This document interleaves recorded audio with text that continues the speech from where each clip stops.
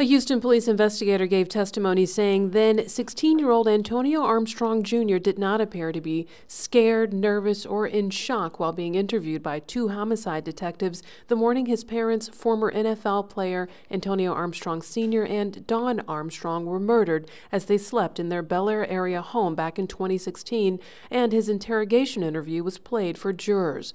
The detective also says AJ never mentioned seeing an intruder in the 16-minute 911 call, but later told investigators he saw a masked man. Prosecutors say alarm records show the home alarm was set just before 10 p.m. and there's no activity until a motion sensor is activated on the second floor of the home at 1:09 a.m., although all doors were still closed according to alarm records.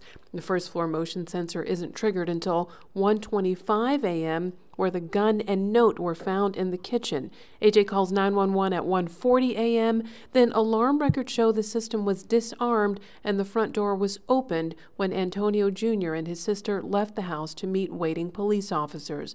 AJ's attorney says he plans to show jurors the alarm wasn't working properly.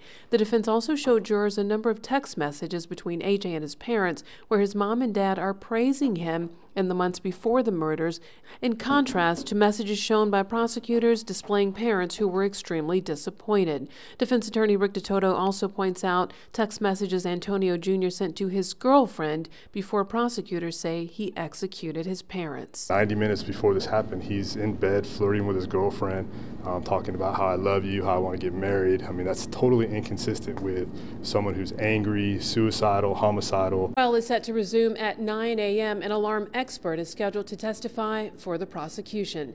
At the Harris County Criminal Courthouse, I'm Damalie Keith, Fox 26 News.